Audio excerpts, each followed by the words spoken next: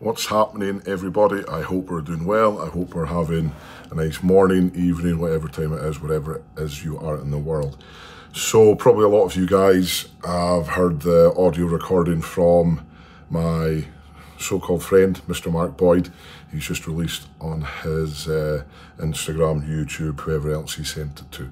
So I thought I'd better come on here and address it to you. Obviously it's not the best timing. It's 5:30 in the evening. I'm competing in World's Strongest Man tomorrow, the biggest competition in the world. So I'll try and keep it brief, try and keep it short and cover as much as I can. So first of all, I want to say why and where the conversation took place.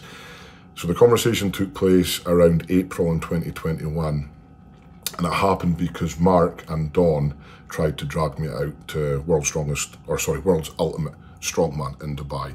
Unfortunately, this competition was on the same day as Glasgow Giants Live, and at no point did I think that my friends were recording the private conversation.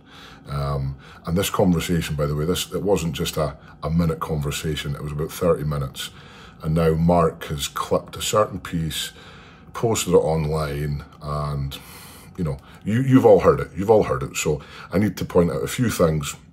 So first of all, yes, I was on a retainer, and so were several other athletes, and they still are. That's the system of Giants Live. That's what they do. They do that mainly to protect their brand, their athletes, and also to retain the great athletes that they have. There's like absolutely nothing corrupt about that at all. You know, I have nothing to apologise about that. So we have competed at the Giants Live shows to qualify for the World's Strongest Man. Those qualifying shows, i.e. Giants Live, determine our seedings at World's Strongest Man. So, it's not rocket science. The seedings determine the groups in which we're there, and the year in question that I was talking about with Mark, I only competed at Britain's Strongest Man and came third.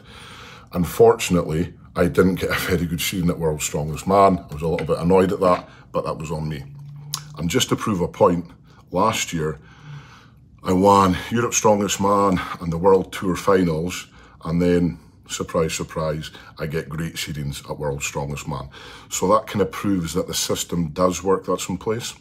In hindsight, I shouldn't have really worded it the way I did to Mark and Dawn, but I did. You know, I did this because I didn't want to go to their show. I didn't want to go to Woos.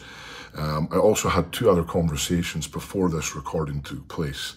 And by this point, when I had the third conversation, I felt a lot of pressure. I felt that I had to tell Mark what he wanted to hear. So, you know, it's not a very nice place to be in. Also, Giants Live promote the Stoltman brand as they did the Beast brand. Now that works both ways. You know, I love that they can promote our brand, the Stoltman brand, and put Tom and myself on a pedestal, and it's helping to raise the sport of strongman to the heights it's ever been. It's incredible where we are, and that's amazing. I'm very proud of that. And I'm not apologetic for that, you know, so there's nothing, absolutely nothing corrupt about that. We're helping each other, we're helping Giants Live grow, and so on and so forth. So some of the people on the internet, I've read some of the comments, are saying congratulations for speaking up. And it's not me speaking up at all. The things I said were recorded wrongly, and it was a private conversation. It was basically because I didn't want to do World's Ultimate Strongman. You know, looking back at I can't even remember what I said, but looking back and listening to the audio footage, I wish I didn't say those things, but they were said in private. They were said between me and two other people that I once classed as quite close friends. And that's the bottom line. You know, I've had a conversation with two friends that have wrongly recorded that conversation. I've said things in private to them. They've then recorded it and come out and posted it on the internet, a little section of it. So Mark Boyd, I thank you for that. You've really shown your true colours. I will have nothing else to say on the matter. I have World's Strongest Man to win. You know, that is my main priority. That is my only priority this week. So thank you guys for all the support. As always, apologies that this has to come out like this. I know it's not the best. I know it's not the best news. Hope you guys are all doing good. As always, please stay safe, smile, and stay spicy. And please don't forget to ring that little bell. Ding-a-ling-a-ling-a-ling.